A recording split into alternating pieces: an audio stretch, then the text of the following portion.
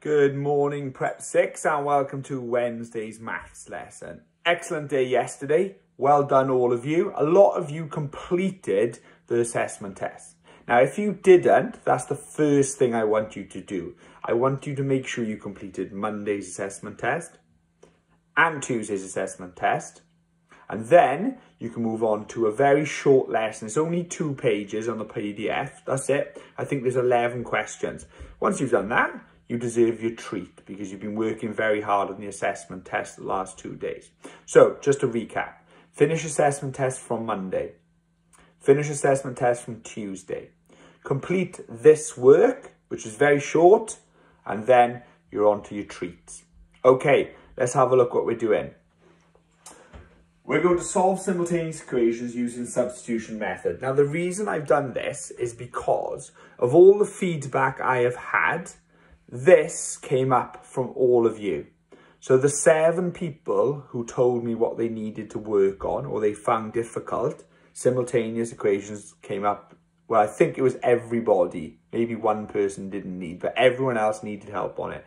So this is more of a reminder because when I start doing it, you'll go, oh yeah, of course, Mr. Williams, I remember this. So this is just a bit of a reminder. So watch carefully. So here I am, here's my simultaneous equation. I've got 2 equations happening at the same time, therefore they're simultaneous. Now what I need to do is, I'm going to do substitution method. So I'm going to substitute a value. Well, this tells me that y is the same as x plus 4. And I've got a y down here. So I'm actually going to put this x plus 4 instead of this y.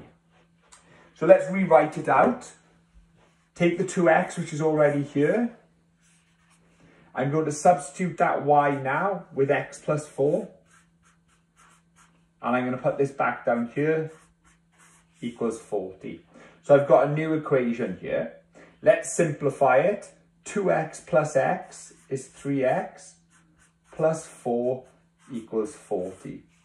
And now I've got a nice equation I can solve. 40 take away 4 is 36, divided by 3.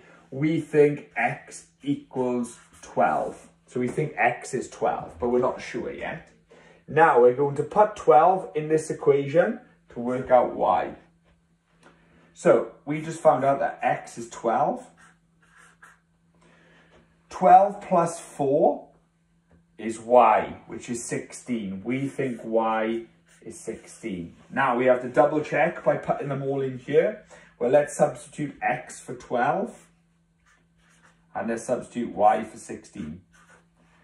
2 times 12 is 24 plus 16 is 40. So we were correct. X is 12 and y is 16. Now, if you need any help going over that, call me and we'll go over it on the board together. We'll go over another one.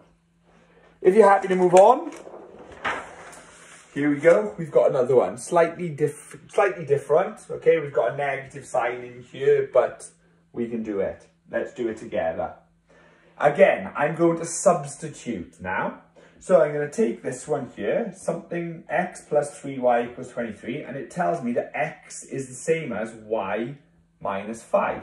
So I'm actually going to put this y minus 5 instead of that x. So here we go. Let's write it out now. Y minus 5 plus 3y equals 23.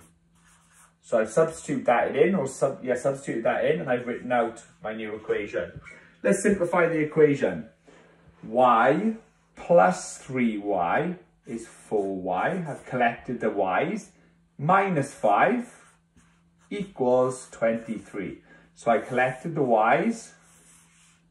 4y, and I put the minus 5 in equals 23. And now I'm left with a nice equation. 23 plus 5 is 28. 28 divided by 4 is 7.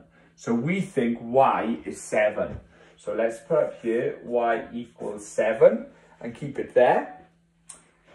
Now what have we got to do? We need to substitute it in. So let's put it here. Instead of this y, let's put 7. 7 take away 5 leaves us x, which is 2. So we think x equals 2. And now let's double check by putting it in this part of the equation. So let's substitute x for 2.